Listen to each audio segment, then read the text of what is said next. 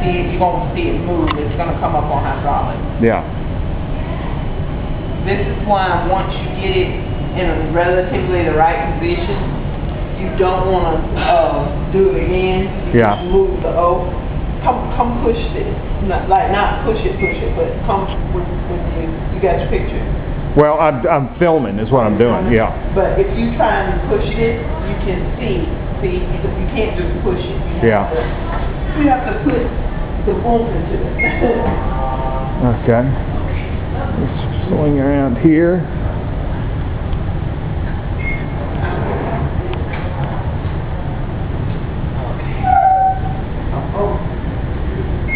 I had to raise up the table.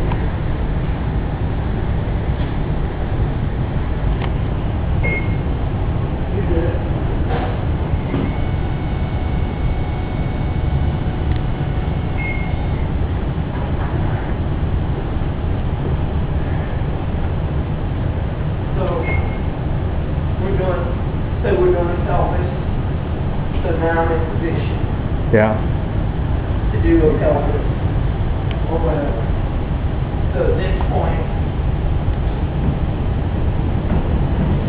I can rotate the tube and do things like that.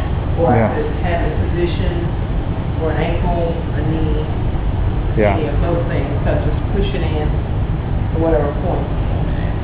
Okay. So that's how they would be for those types of cases. Ankle, knee, reduce risk as well. Right. So do you want to see how it's set up for risk? No, we don't need to do that. This was just... To show that it'll slide over the... Yeah, how far it will go over the table. It'll actually go up a little bit further. Will it? Yes, but in general, you don't have to go that far up because where he's at is roughly about where we put our patients, maybe Yeah. smidge lower. Right. That's about. Could you take it up as far as you can get it? Just so I can... That's what I'm doing now. I appreciate it. Now this is also depending on what equipment you have. Right. On the bed. Beautiful. Absolutely beautiful. All right, yeah, you can take it, just pull the tube back out now and just let them see what's going on. Make it simple.